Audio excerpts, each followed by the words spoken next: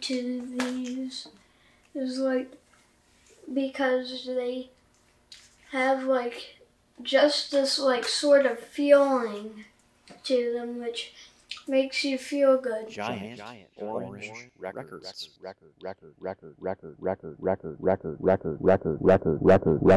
Alright, so these are my favorite records of 2023. So first up we have the Nude Party. I actually got this, was it on Record Store Day? Yeah, it was, I think. And then, so you got this nice cover here, and then on the back side, you have this picture of them playing pool. And then, like, I really like all the songs on here. I really like just all of them. I think it's a great record overall. And that's what makes me like it. And I actually got to see them in Jacksonville. That was pretty cool. And we went to the like very front where the speakers are, and we watched them there, and it's actually louder like back there, back in the back, because of those big giant speakers in the front. Like they're way like up when you're in the front. And then our second one, by the Beatles, Sgt. Pepper's Lonely Hearts Club Band. Now this is really like a kids-friendly one, like made for, I guess, kids like me. And then like you can see, like I like all the songs, and then like you can see like here, like the little circle thing, rainbow. And I think that's pretty cool. Just like a nice, really nice album. My favorite song on there is probably Good Morning. Next up, The Man from Waco. I really like this one, especially the first song, The Man from Waco, the first song. It's a real good song, and like the whole record has good songs. And then Magical Mystery Tour. One of my like top 3 favorites, probably number 3. And then I really like all the songs, like I like that like stuff here, like how it has Beatles and the stars spelling, Magical Mystery Tour here. And it shows you like all of the song names, and then I like how it like stops on the last one on side 1, and then side 2's down here. And then this really is a tour that's magical and is a mystery. Next up, Revolver. I really like Revolver, like Eleanor Rigby, one of the best Beatles songs. It also has Yellow Submarine, the one I learned how to sing using the piano book for the Beatles' Red album. Yellow Submarine. This is, and then there's like multiple versions of Yellow Submarine. I think this is the one that with the songs in order in the movie.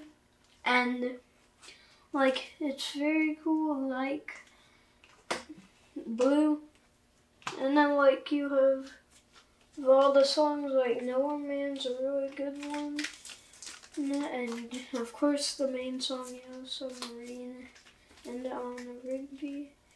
And then you have the Green Apple records, and then you can see what they looked like in the submarine, and then Nowhere Man's here, and then here's the other man who went in the submarine with them, and then part of the Blue Meanie is here and here. Beatles. This is 1962 through 1966. really, really like this song. And this is the album where in the piano book version I learned how to sing Yellow Submarine. Piano book version here, you can see the nice design. Here I did like all the lyrics down here. And then like it shows you down here lyrics, and then I kept flipping, and then like one day I just knew the lyrics. And now the album. Really, really nice album. Very long, but this, because there was songs like that they did through there. And it's just like really nice, like every song makes it how it is.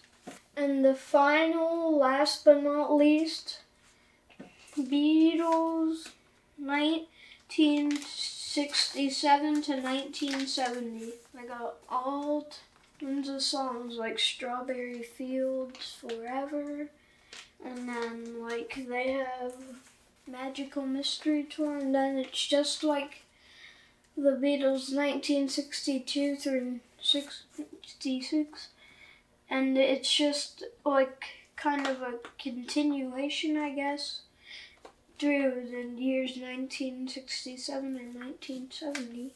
On Record Store Day, like I got this, my dad was performing there. I started my record collection, which is this one, 1960. The Beatles 1962 through 1966, and the Nude Party album. And then I started it when I was 8, and I'm still 8. And it's cool.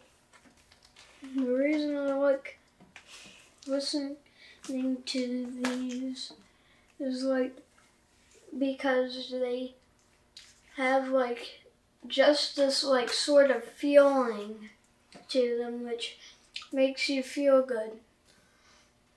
Like it, like so like if you like have nothing to do and you want to listen to music, you can just listen to one of the albums there are.